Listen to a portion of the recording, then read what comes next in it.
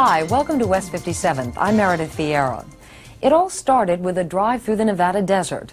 The sun was hot and the car kept conking out. But Bugsy Siegel and Meyer Lansky knew they were on the verge of something big. It would become Las Vegas, the greatest money-making machine the mob had ever known.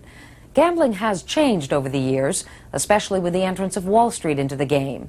It's still a money-making machine worth $7 billion. But the industry says it's gone legit, and no one says it louder than Steve Wynn. Wynn is the new symbol of success in Vegas. He turned a $10,000 grub stake into a multi-million-dollar empire. As chairman of the Golden Nugget, he's a 46-year-old businessman looking for respect amidst the glitz. Take me down to where I want to be. Turn around, this man who lives inside of me. You want to make money in a casino? Own one. Take me down tonight. Good evening, everybody. Welcome to the Golden Nugget. Here we go. In a town full of losers, just his name says it all.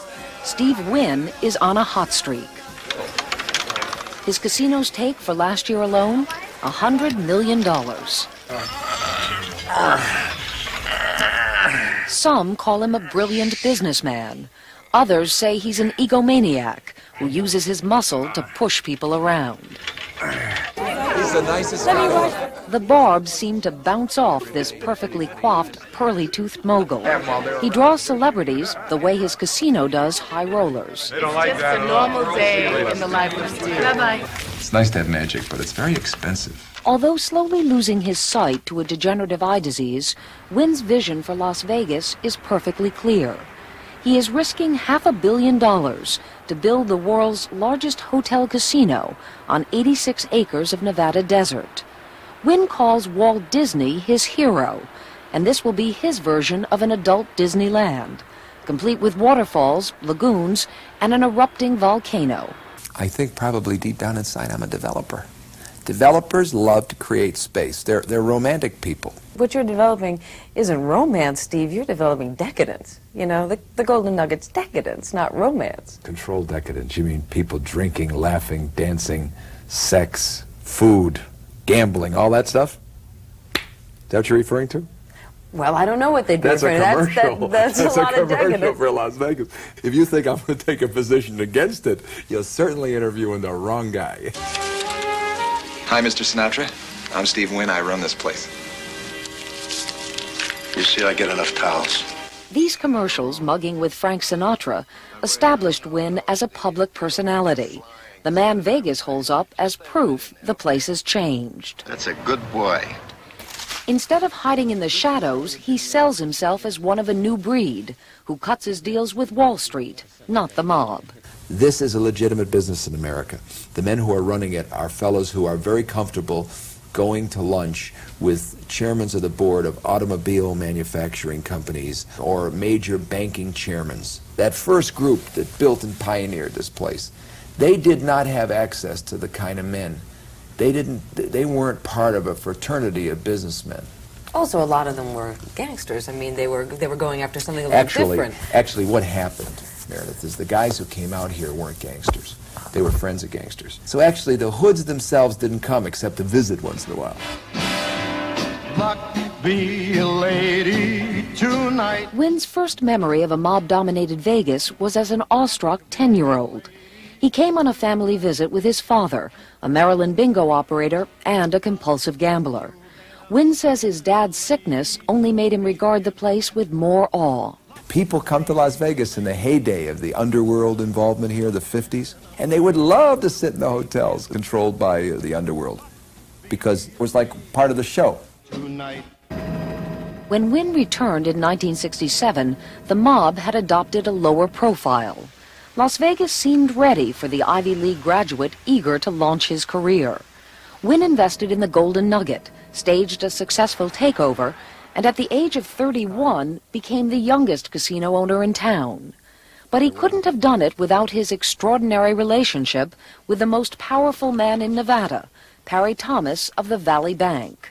At every turn, Wynn's mentor was there, with millions of dollars in loans. He saw the gaming industry becoming something a lot different than what it had been in the 50s. you know, a collection of hotsy-totsy 200-room wise guy joints on the Strip. But the money Thomas's bank used to finance Vegas was not without taint. Much of it came from the Teamsters Central States Pension Fund, which the Mafia ran. So how did that make you feel, though, when you realized that so much of that money was controlled by the mob? I didn't even think of it in that terms. Money is money, loans are loans, credit is credit. But when you look back now, Mr. Thomas, do you wish the money had come from somewhere else? Wouldn't even bat an eye. Knowing the transition through the years as a very small bank, trying to service a rapidly growing, enormous industry, yes, I would take their money again. The corruption was never with the bank. The corruption was with the hotels. But if the bank was a conduit, did you ever The bank, question? again, that's a bad choice of words. I'm going to have to stop you on this, Meredith, because you're way off base on this sort of thing. Funding a loan from the Teamsters never had anything to do with Mr. Thomas's integrity, either way. Wynn's own reputation in Vegas has always been first-rate. But when he ventures beyond the desert, people tend to ask questions. In 1981, he tried to expand his gambling empire to England. Wynn bought a London hotel, but he failed to receive a gaming license. The British turned you down? Well, they don't exactly turn you down. What they do is they don't hear you calling. You apply for a certificate of consent, and it does not issue. So you pulled out? There's nothing left to do. You can't argue with them. They don't want American control. If you get into bed with the American gambling industry, you're getting into bed with the mob. Whether you know it or not, that's what's going to occur. Frank Pulley was one of the Scotland Yard detectives who investigated casino applicants like Wynn. The man has made an untold fortune in an industry which historically has been proved to be replete with organized crime. It was invented by the mob, it was modernized by the mob. The mob have put money into it, and they've taken vast amounts of money out of it. Do you think the British made up their minds about you before you even walked in there? Oh, I don't know why I would think a thing like that. I mean, the fact that when the Scotland Yard guy came to investigate us in my office, he did everything but ask me to put my hands against the side of the wall and frisk me. Can you blame people for that prejudice? Why, sure. They're complete idiots for that kind of lack of professionalism. Can blame them in a second. When Atlantic City opened for gambling in 1978 and became an instant success, suspicions like those of Scotland Yard took a back seat to the lure of profits. Wynn seized the opportunity and single-handedly convinced Wall Street that together they could strike it rich. He got John Kissick and other investment bankers at Drexel Burnham to finance his Atlantic City casino. Since then, Wall Street has gone bullish on gambling.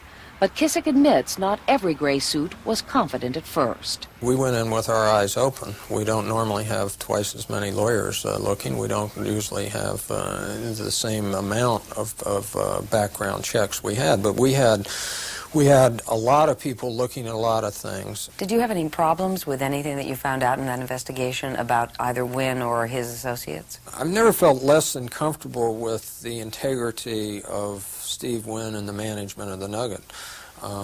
Sometimes I felt less comfortable about some of the things that have come up, but I think Steve Wynn's felt less comfortable about some of the things that have come up too. What Drexel Burnham was sure of is that the Golden Nugget couldn't have any involvement with nefarious people unless I was in on it. It couldn't happen around me. It couldn't happen in spite of me. It would have to happen with my consent or my approval or my allowing it to happen. You mean if it was happening at the Golden Nugget, you would know it? I'd have to know it. But you didn't know about Mel Harris. You said you didn't know about Mel Harris. Mel Harris never got involved with the Golden Nugget longer than 20 seconds after it was brought to our attention. Mel Harris was a vice president of the Nugget. In 1984, federal agents secretly videotaped him entering the New York headquarters of Fat Tony Salerno, head of the Genovese crime family. In wiretapped conversations, the mob referred to Harris as, quote, our guy at the Golden Nugget. All of a sudden, Mel Harris, we find out that Mel's talking to the wrong kind of people, and we throw him out on the street, you know. Goodbye, Mel. It's that sort of association, direct links to the Genovese family, which give grave cause for concern to investigators in both America and Britain when it comes to consideration of licenses. That's sort of guilt by association, right? Well, that's the way that the mob operates. How can you trust anyone around you? You trusted Mel Harris? The question is, how can you be sure? How can you be positive? How can anybody... Well, you can't in this world. What you can be sure of is that in the end, honest people will do the right thing. That's why we all survived Mel Harris, and we kept our gambling licenses, and the state of New Jersey recommended our licensing after they investigated this. And if I don't see that sentence in this edited version of this tape, I will choke both of you after this question and answer.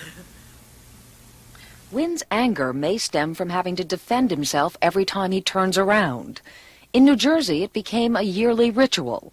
Whenever his casino license came up for renewal, there would be a highly publicized investigation.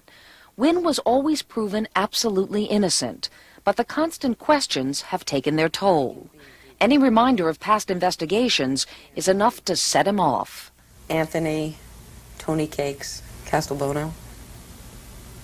Remember him? Came into the Golden Nugget, Atlantic City, with suitcases full of money in small denominations. You guys thought he was okay. And it turns out that he was involved with heroin trafficking and may have laundered money through casinos. Were you duped? Is that a case of being duped? It's just too long a story to answer that way. It's too long a story?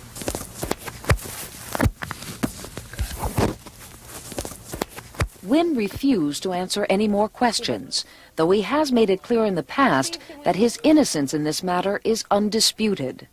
For the next hour, he would vent his anger off camera, along with the frustration of a man who demands respect in a business that's never had much.